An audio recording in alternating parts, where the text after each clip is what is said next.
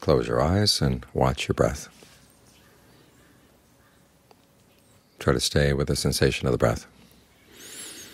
And as for any other noises that come in from the outside or thoughts in the mind, just let them pass by. You don't have to get involved. Think of your mind being like a screen on a window. The breeze comes in through the screen, but the screen doesn't catch the breeze and isn't moved by the breeze. This is an important principle, not only while you're meditating, but as you go through life. You can't expect everything to be perfect outside before you try to develop some perfections inside. You have to start by saying, okay, I'm going to do what is good. And as for the things in the world that come past, just let them go past. If they're not going to help you and you're doing good, just let them go.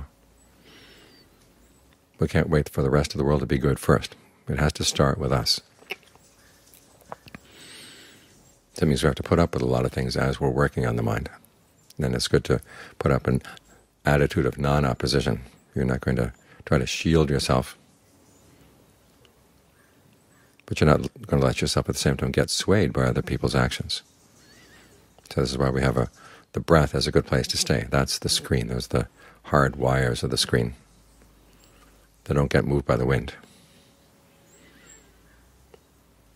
This is our solid place inside. We don't let our solid place get disturbed by other people. As the Buddha said, the ideal mind is one that's like a pillar of rock, 16 spans tall, 8 spans buried in the rock. The winds blow from all the different directions. Gain, loss, status, loss of status, praise, criticism, pleasure, pain. But the pillar isn't moved. It knows these things and it tries to get use out of these things. This is where the analogy breaks down.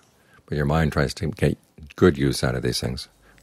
It's not just a matter of liking or not liking. If you gain material things, okay, what's the best use for them? You gain status, what's the best use for them? When you lose material things, when you lose status, okay, what's the best way to reflect on that so the mind isn't damaged by these things? And the same with praise and criticism, pleasure, pain. Try to be impervious to your likes and dislikes, and then you can see things for what their true uses are. That way you can get the most out of the environment around you without being blown away by the environment.